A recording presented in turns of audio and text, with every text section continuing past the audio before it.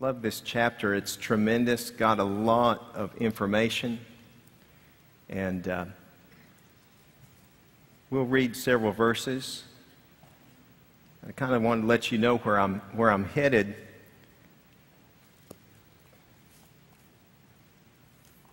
Is in dealing with the list of what Paul calls the works of the flesh.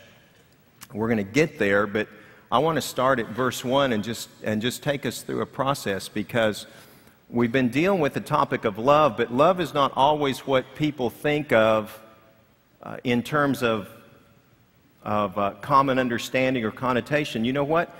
It doesn't really matter what the world says love is. We need to find out what the Bible says love is and then do it God's way. Amen? So we need a strong biblical understanding, because the Scripture says that God is love. It's His essence. It's His nature. The very essence of someone or something is their spirit. And when you reduce God to His core, that very core existence, that being, the part of Him that makes Him who He is love. And the Bible never says that God is faith. He has faith, but it never says He is faith. But the Bible does say God is love. And if you look time after time after time, the Apostle Paul says that love is to be our highest aim. I show you a more excellent way, or a most excellent way, and that way is the walk of love.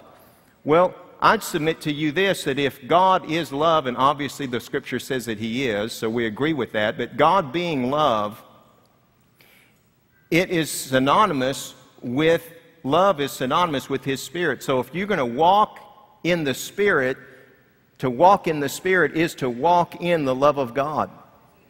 And to manifest the fruit of the Spirit is to manifest His nature, and that nature is love.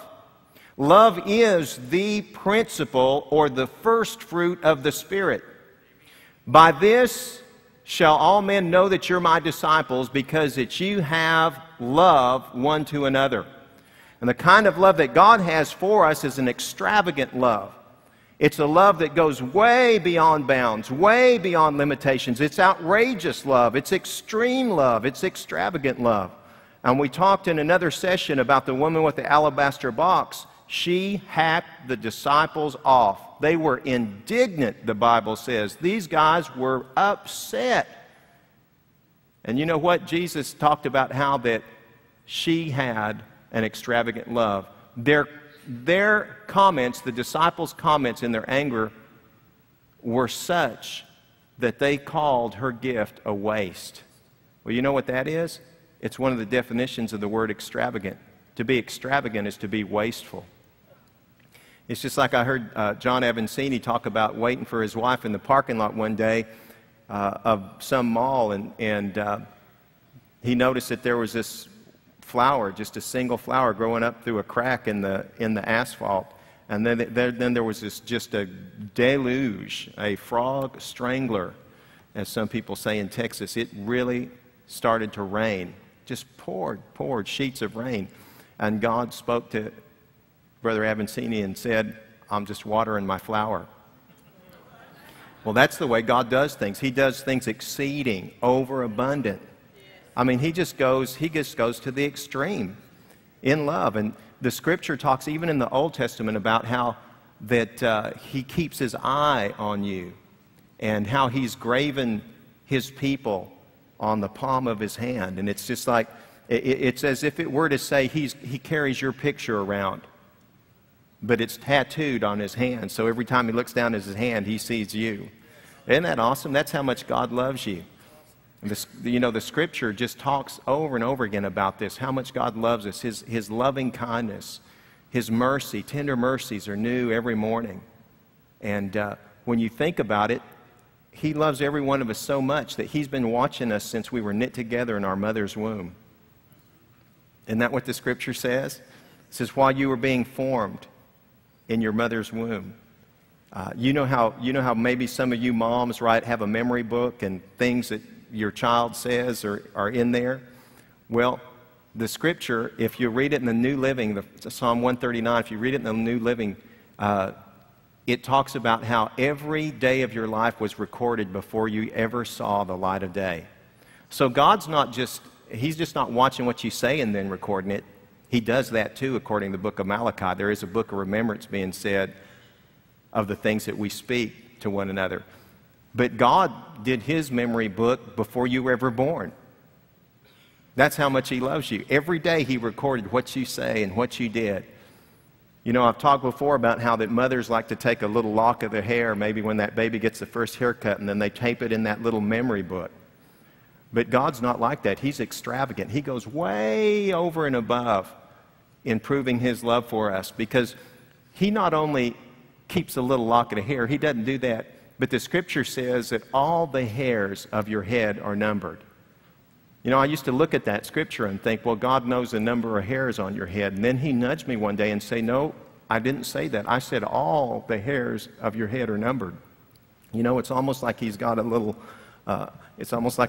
tool that has inscribed a number on every hair. You know, when you ladies are brushing your hair, there's an angel that says, well, we lost number 3091 today.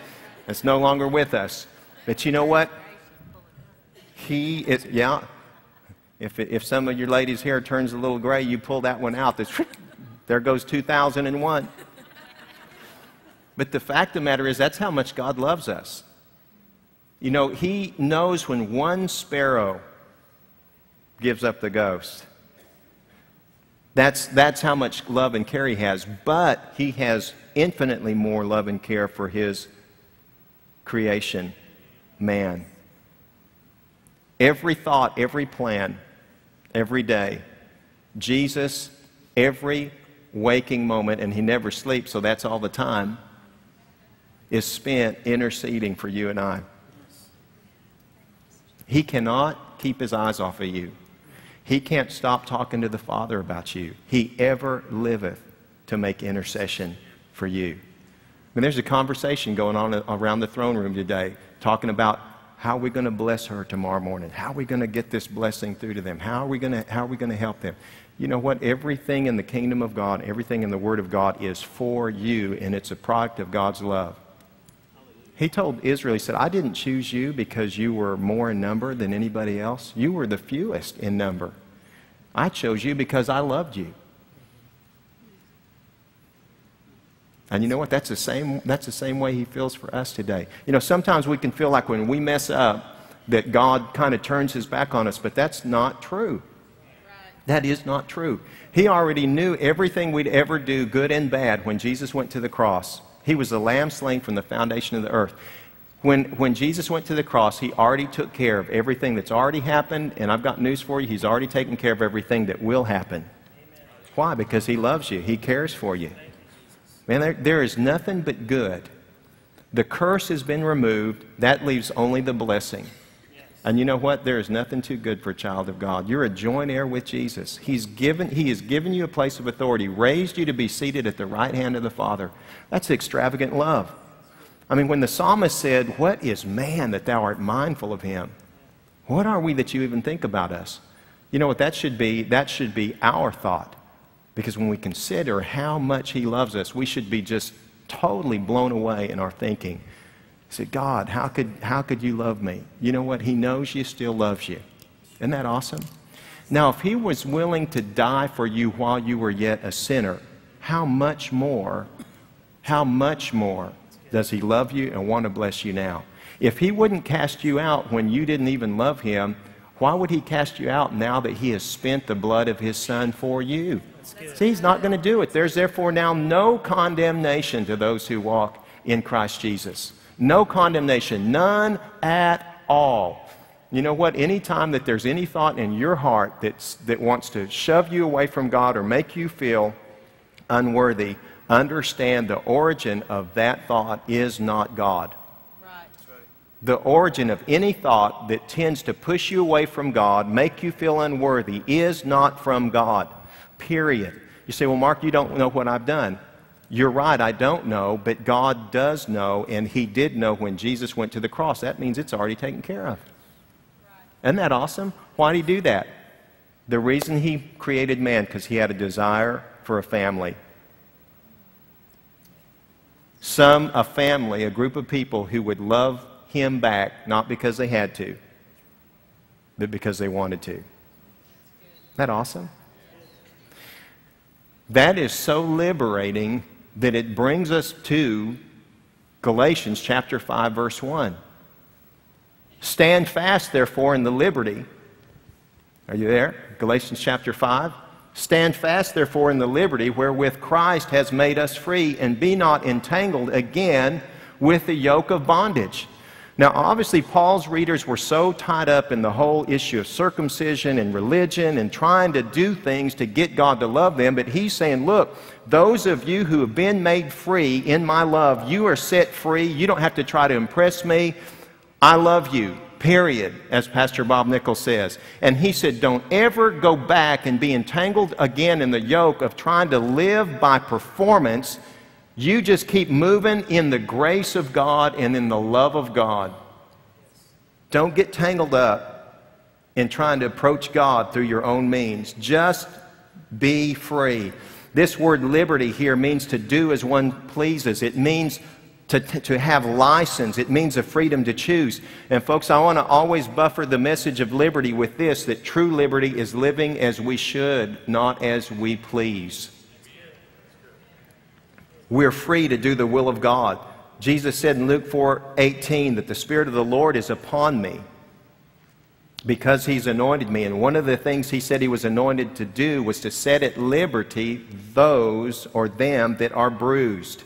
That means liberty here is a different word, and it means to forgive or pardon or to give remission for penalty. It means to release from imprisonment. You know what? If God did that for us, we ought to do that for one another. If He came and was anointed to release people from bondage, to give freedom and liberty, and to give forgiveness, then we ought to do the same thing, because the Scripture says that we should imitate God as dear children. We should be imitators of Him. We should mimic Him. And folks, what He's talking about is walking in love. Liberty, the release from bondage. Freedom. Romans chapter 8:2, the law of the Spirit of life in Christ Jesus has made me free from the law of sin and death. You know what? That ought to be our confession. I'm free from the law of sin and death. I am not bound to sin. Listen to me. You're not bound to sin. There's liberty. Why? God has provided it for us because of His love. We've been translated out of the kingdom of darkness into the kingdom of light. I don't have to sin anymore. I'm not bound to sin. I'm free from sin. Thank you, Jesus. Now, 1 Corinthians 6:12, all things are lawful to me, but Paul puts this disclaimer. Now, I'm going to be back in Galatians chapter 5, so don't try to look everything up. But Paul says, all things are lawful unto me, but all things are not expedient. You know what expedient means? How many of you know what expedient means? It means to contribute. If something's expedient, it contributes, it helps. So he's saying, look, I'm free. I'm free from the law. I'm free from sin. There's nothing unlawful for me, but not everything is expedient. Does what you're doing help you?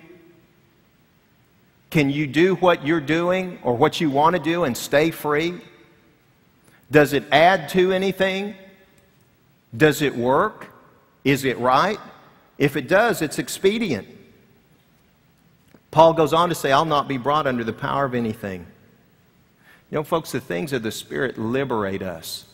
Or listen to me, they unshackle, they unfetter of us. They unfetter us. The things of the flesh chain us, bind us, addict us. But where the Spirit of the Lord is, there is liberty, there's freedom. That's good. Hallelujah. Therefore, I conclude this: we're free from sin, we're not free to sin. Hallelujah. We don't have to sin anymore. Man, everything in the Spirit of God, everything in the Word of God, young people, is taking us toward freedom. Anything that limits that freedom, you know, comes from the enemy. And every work of the flesh tends towards bondage, not liberty.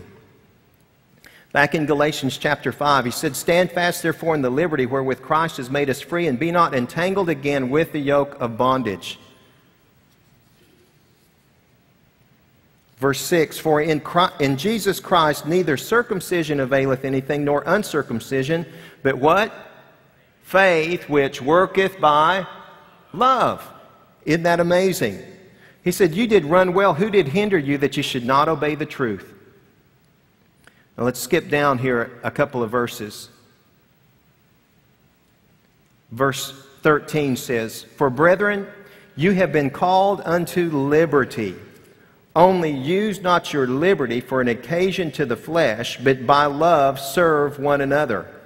For all the law is fulfilled in one word, even in this, that thou shalt love thy neighbor as thyself."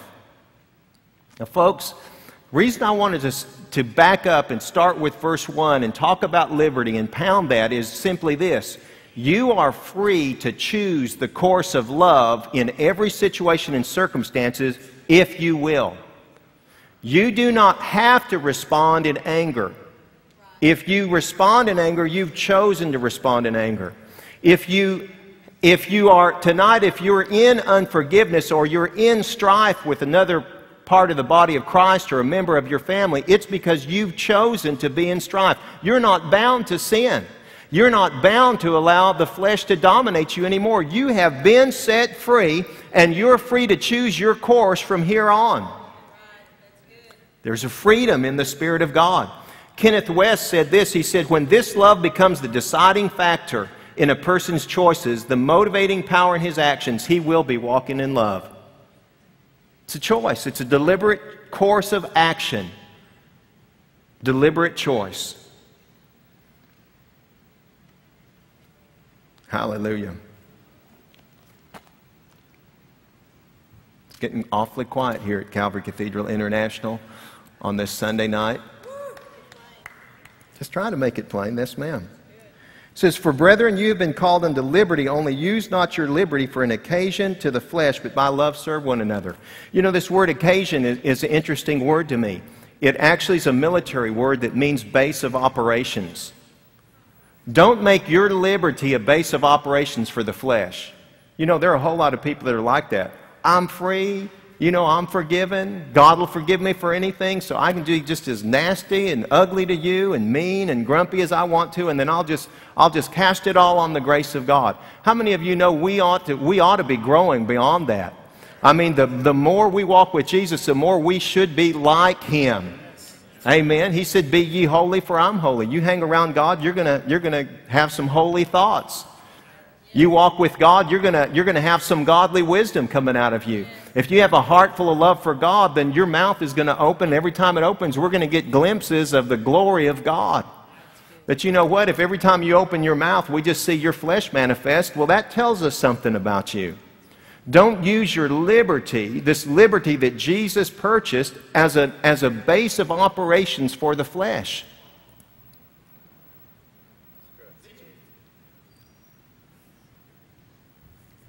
But by love serve one another. See, folks, that love is always going to manifest itself in words and actions. And I would rather err on the action side. You know why? Words are cheap. And unless our words of "I love you," "I esteem you," "I appreciate you," unless those words are backed up with action, that you're not going to be believed very long. Your actions will betray you, because actions speak louder than... But words are important, aren't they? Sure, they're important.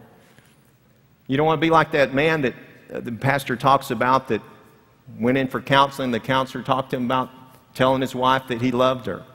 And the man's response was, "Well, I told her I loved her when we got married. If anything changes, I'll let her know."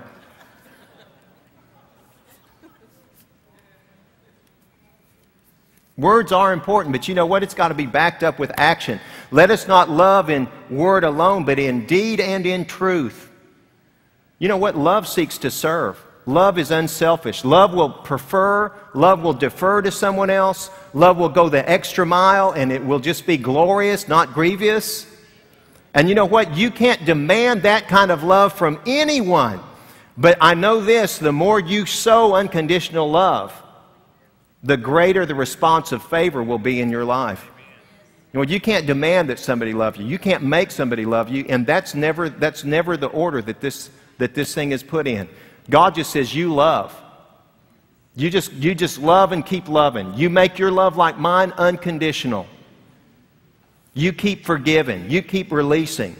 Why? You're never going to go to God and get a negative response when you say, I'm sorry, I blew it.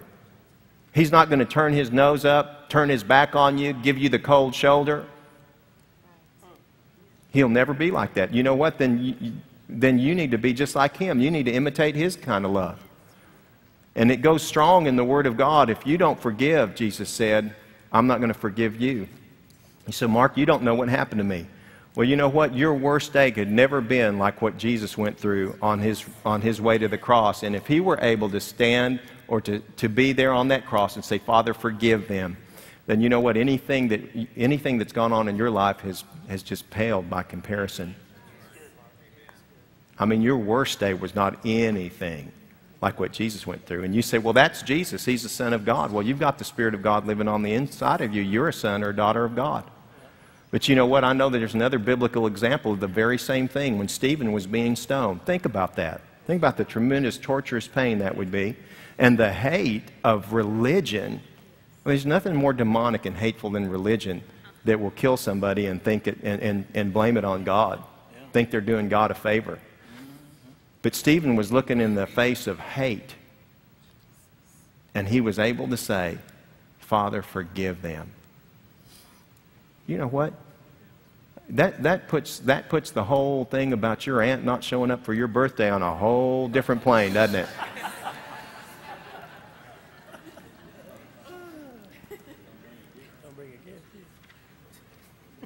It hurts, I know, but the fact is this. Folks, if Jesus has forgiven people, then we need to forgive people. If Jesus has forgiven you, then I need to forgive you. If Jesus has forgiven me, and we know he has, then you just need to forgive me. And we just need to walk in forgiveness. You know why? Because if we don't, we are running absolutely contrary to the Spirit of God. God gives grace to the humble. He resists the proud. There isn't anybody more proud than somebody who will say, I know what the Word of God says, but. I know what the Word of God says, but. You know what? Anytime you talk about, well, I've forgiven them, but. I love them, but. You know what? That but just negated the love of God in your life. Okay? Because that's no longer unconditional. The love of God is given without condition. It's given without regard for whether somebody deserves it. It gives it without regard to whether it's reciprocated. The love of God just keeps on loving, just keeps on serving, no matter what the response is. You can slap love, and love will just turn the other cheek. Say, have at it. Help yourself. Knock your socks off if that makes you happy. Okay, and you'll have to look back at tape 101 to find there's a disclaimer on that. I'm not suggesting that a wife should allow themselves to be beat up. Just go get the rest of the DVDs or whatever. But the fact of the matter is, you just keep on loving. You just keep on forgiving. You just keep on blessing. That's awesome. You know, there was a pastor during the American Revolution. His name was Peter Miller. And he had an enemy in his town, and his name was Michael Whitman. Michael Whitman did everything he possibly could to humiliate Pastor Miller. But there came a time when Whitman was arrested for treason and sentenced to death. And I love this story. Pastor Miller walked 70 miles to talk to his good friend on behalf of this traitor. His good friend happened to be General George Washington.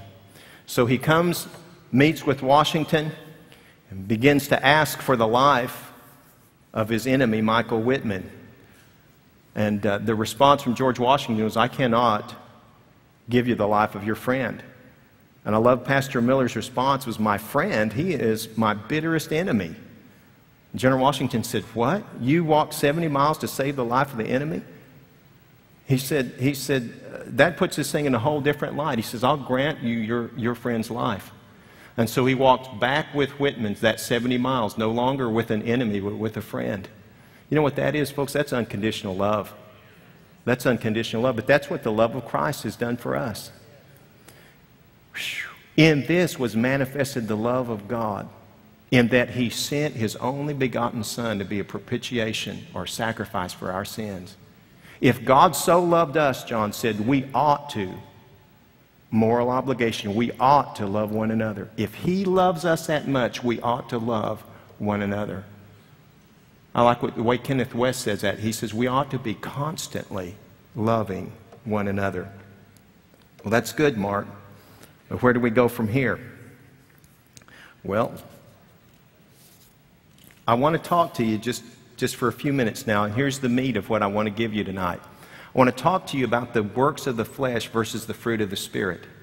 The works of the flesh versus the fruit of the Spirit. Why are you talking to me about this, Mark? I'm talking to you about this for the same reason I talked to you tonight during the offering about how worry is serving money.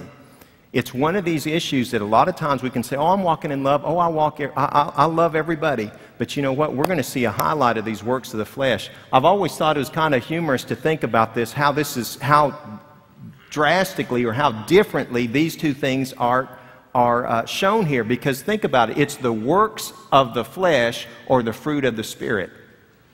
The works versus the fruit. You know, a fruit is something that's just produced naturally. Okay, but a work is something that it extends labor. It requires toil and energy to be spent. Now I want you to look at verse 19 with me.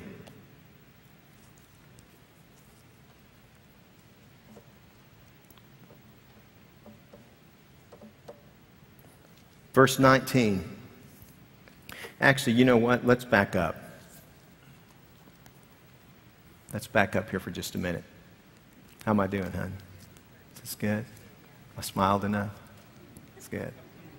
That's great. How many of you under conviction? Okay. Just one lady. She's the one that's going to get free. She's the one that's going to get blessed. Hallelujah.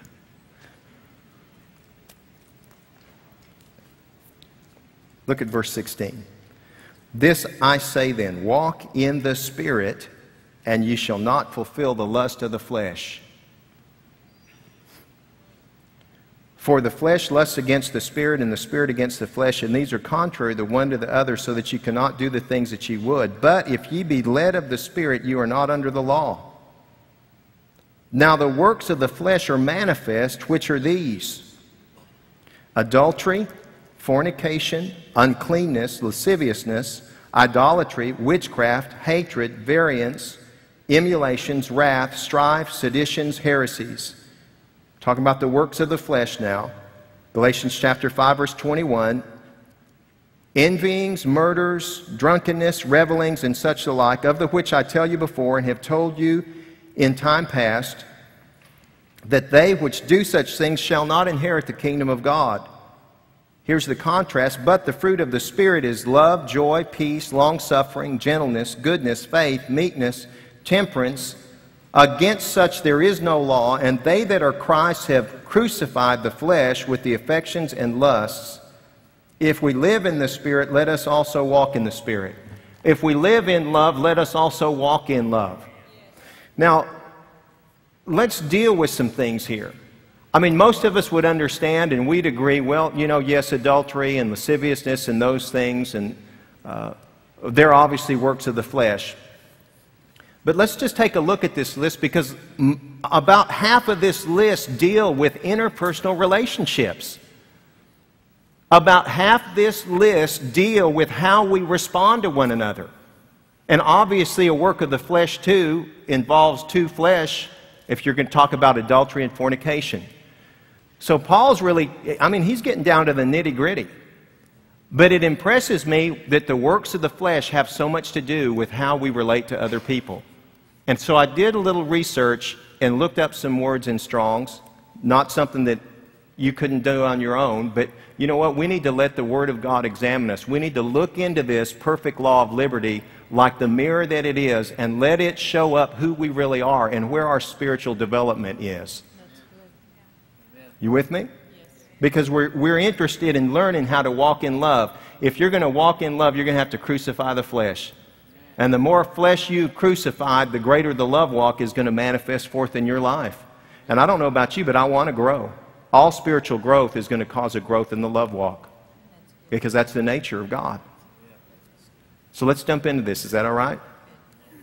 The word hatred, see, you ask a lot of Christians, do you hate anybody? Oh, I don't hate anybody. But you know what? The word simply means hostility or opposition. Now, if you get down to it, there are a lot of Christians who are opposed to one another. We get opposed to other people denominationally. And really, there's a spirit of pride in a lot of charismatic people. But you know what? There are a whole lot of people who are non-quote-unquote charismatic that have stronger character, more character in their little finger than a lot of people who run around speaking in tongues. You know, if you speak in tongues and you don't have love, you are nobody. If you give your body to be burned, it means absolutely nothing if it didn't come from the motive of love. If you have all knowledge, know all mysteries, have the gift of prophecy, but don't operate out of a basis of love, it profits nothing. But you know what? You talk to most charismatics, if they cast out a devil, speak in tongues, dance a little jig, and say Shandai and prophesy over you, charismatics fall down and worship men and worship gifts worse than anybody I ever know. And you know what? Charismatics will overlook tremendous character flaws and say, well, they're gifted, so that makes it all right. You know what? It doesn't make it all right. Without love, you are a nobody and a nothing if you can't walk in love. It doesn't matter what gift you operate in. It doesn't matter how strong your anointing is. If your anointing is so strong you can be tacky and rude to people, then you haven't got anything. So he said, don't make the gifts the chief aim. Make the fruit. Make love your chief aim. You don't think that's right? Look up 1 Corinthians chapter 14. Pursue love. Make it your chief aim. No, Mark, it's all in faith. I'm going to build my faith. Well, if you don't build love, your faith won't work. See, the principal thing is love. Yes. And if you have hatred in your heart, it just means you're opposed to somebody. Ooh, that's good. Opposition. The synonym, listen to this, the synonym for hatred is resentment. Resentment. Oh, I've forgiven them, but I'll never forget what they did.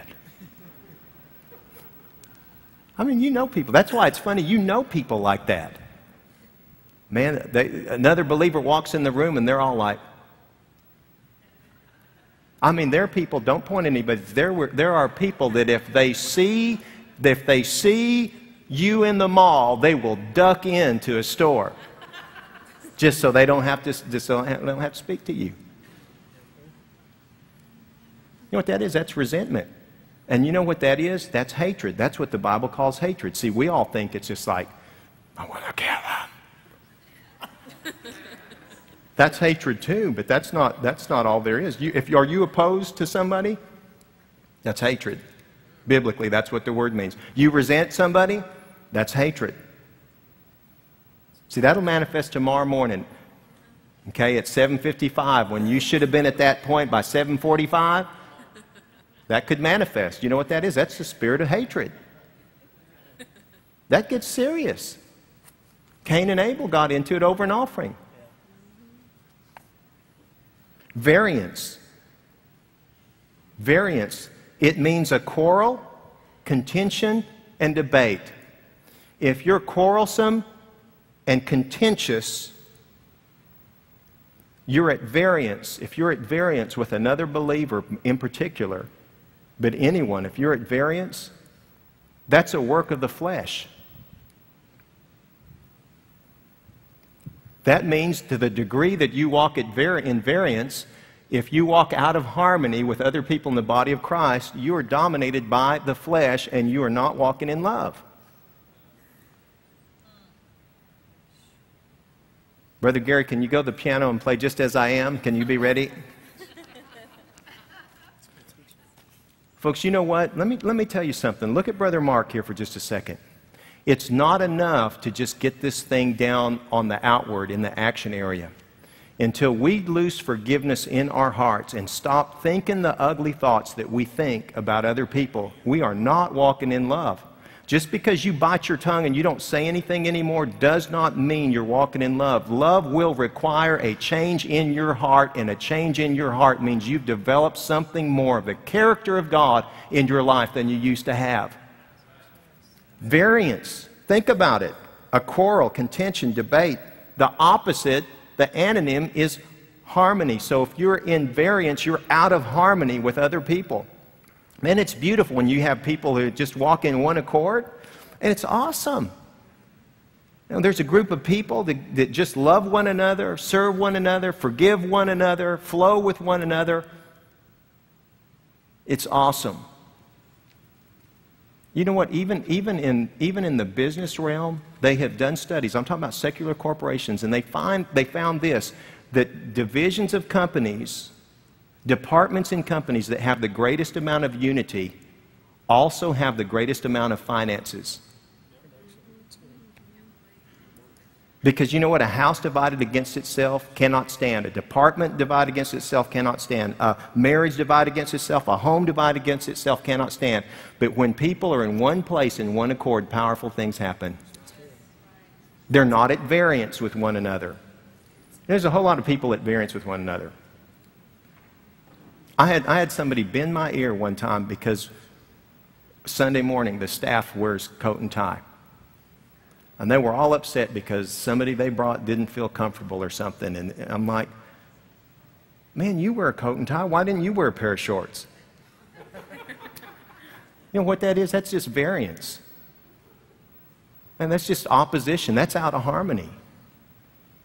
Okay, let's move on. Emulations. I mean, what in the world are emulations? You know what? If you're walking in the spirit of emulations, it means you're jealous and you envy. See, if you love me, love is not jealous. If you love me, you cannot be jealous of me. If I love you, I can't envy you. You know, because envy wants to drag you down and wish you were there. Think about that. But you know what? There's envy runs rampant in the body of Christ. And even if you've never said it, if it's in your heart, just think of what Jesus said about the guy that looks on a woman to lust after her. He says he's already committed adultery. Where? In his heart. So these things can't just be, you don't say things. It's got to be from the heart. It's a heart issue. Envy, jealousy. You know what? If I love you, no matter how much you get promoted, I'm cheering you on. That's good. If I love you, I want to see you advanced. I want to see you more prosperous. I want to see you more anointed. I want to see you with greater success. And if I love you, it will not matter if you pass me up, if you get more blessing than me, if you get more opportunity than me, if you preach more than me. If I love you, I cannot envy you. If I'm envious of you, I'm trapped by the flesh. I'm allowing my flesh to work, and obviously I've not crucified the flesh if the flesh is still working. Wrath. Wrath. This is passion in a negative sense. It's fierceness. It's the actual word carries this whole idea of like breathing hard. You know, somebody gets you, I mean, they really get your goat. And it's just get under my skin. That's wrath. That's a sin. We don't talk a whole lot about sin. We're not sin conscious, but you know what? If you're messing up, you need to straighten yourself up. Wrath is a work of the flesh. Strife. Now, most of us think that strife is only argument, but I want you to see the definition of this word. Strife means intrigue, faction. You know, you think about intrigue. Intrigue in the body of Christ is like, I don't know what that Charlie Pryor's thinking. I mean, anybody with half a brain ought to know. And you don't do this. And you know why? You know why it's intrigue? It's because it's the whisper. It's backbiting. It's a splinter group. Somebody who walks in strife always wants to gather people around them because they know they're wrong. They want to gather people around them with the same wrong opinion so that they think somehow majority rules in the body of Christ. If I can get enough people to drink the same poison I'm drinking, then I can't be wrong because this many people can't be wrong. I mean, you know what? The way is called straight and narrow because few there be that find it. The majority is going down the wide road, and we know where that ends up. You know what? It's okay if you walk alone. Just stay free from strife. I just thought I'd read James to you. Don't look it up. But James 3:14 says, if you have bitter envying and strife in your hearts, glory not and lie not against the truth. This wisdom descendeth not from above, but is earthly, sensual, devilish. For where envying and strife is, there is confusion and every evil work. But the wisdom that is from above is first pure, then peaceable, gentle, easy to be entreated, full of mercy and good fruits, without partiality and without hypocrisy. And the fruit of righteousness is sown in peace of them that make peace. You know, I love what the Word of God has to say. If you really got the goods, you're easy to be entreated. And you find somebody you just can't ask a question to, they're not walking in love. They're dominated by the flesh. Everybody smile and just praise God. Hallelujah, Jesus, we love you. We praise you. It's too hard? No, it's great. Okay, there's going to be a quiz at the end. Okay. Seditions. You know what it means if you're involved in seditions or you're seditious? It means disunion, dissension, and division. Disunion, dissension, and division. And we like to draw those lines. Yeah, we like to draw those lines. It's division. This is my group. This is us. That's them. You know, we don't mix with them. They don't mix with us. You know, we just need to love one another. You know, in the body of Christ, age doesn't make a difference. Whether you're a man or a woman doesn't make a difference.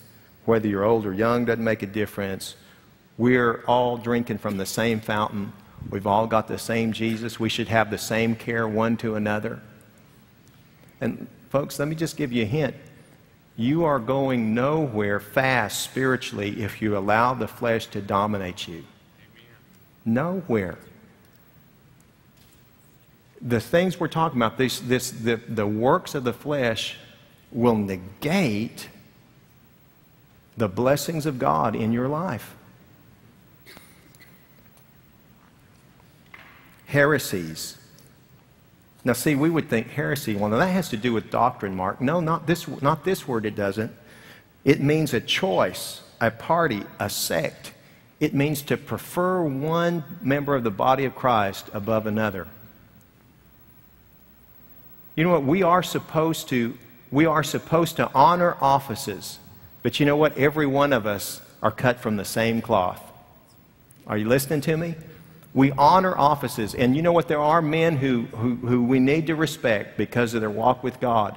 But you know what? You're in heresy if you make a choice. And the choice is this. The choice is I'm going to like you, I'm not going to like you. I'm going to love you, I'm not going to love you. I'm going to serve you, but I'm not going to serve you. It's a choice. It's a sect. You get departments in churches sometimes. Man, that's my ice chest. No, that's my ice chest. Don't you mess with my ice chest. I am free. Don't you mess. That's my ice chest. Don't you look at my ice chest. Get your ugly eyes off my ice chest. That's my ice chest. I believe for the money for that ice chest. You ain't using that ice chest. This maybe I want to let you use the ice chest. If you ask real nice, give me a memo 3 weeks in advance. We'll consider it. We'll be back to you, okay? But don't you touch my ice chest. Say it's interdepartmental. What is that? It's a division. It's a division that God didn't make. You know what? It's the kingdom's money that bought your ice chest, honey. I don't even know. I'm looking for who I'm talking to. The kingdom's money bought your ice chest. And just because you got your department name on it doesn't mean that you don't need to share. All right. Don't shout me down because I'm preaching good. You know, we'll know we're really hitting this love thing when people start giving up their ice chest. Man, here, Operation Stitches, I want you to have all my ice chests. Here's my water keg. Here's the yellow one. Here's the orange one. Here's the white one. You take it all. You know what I'm talking about, Sharon? You know? That's true. I got a real big white ice chest. You seen that? It's big. You haven't been lusting after my ice chest now, have you? But you've used it, though. Isn't that good? That's right. That's right. You know, you'll see some departments in some church that would never co-op on anything. It's a youth ministry thing, man. We're not going with a youth ministry thing now. I'm an adult. I'm not doing the youth ministry thing. Forget it. That's heresy. That's heresy according to this word. Now think about that. There are churches that are like that. There are churches. You know what? When we partner, we catch more fish. Isn't that awesome? When we partner, we catch more fish. We're on the same team. There's the resources. It all comes out of the same pot, honey. We're getting close to the end. Y'all can relax. Envying. Now he comes right out and says envying. I looked this word up. It means the feeling of displeasure produced by witnessing or hearing of the advantage or prosperity of others. It means ill will or spite. Like this. Petty ill will, a malicious, usually small-minded desire to harm or humiliate somebody. You know where that usually takes place? In the mind. You want to see somebody trip up. You know, you want to see them mess up. Boy, that's demonic. That's devilish. That's earthly, sensual, devilish, James said. And we ought to be praying for one another. And we ought to be provoking one another to love and good works. We ought to let our good works be such that God gets the glory for them. Give what you give in the name of Jesus, no strings attached. But you know what? If you envy somebody, you're not going to try to bless them. You're not going to be a channel of blessing to them. Just as I am, without one plea.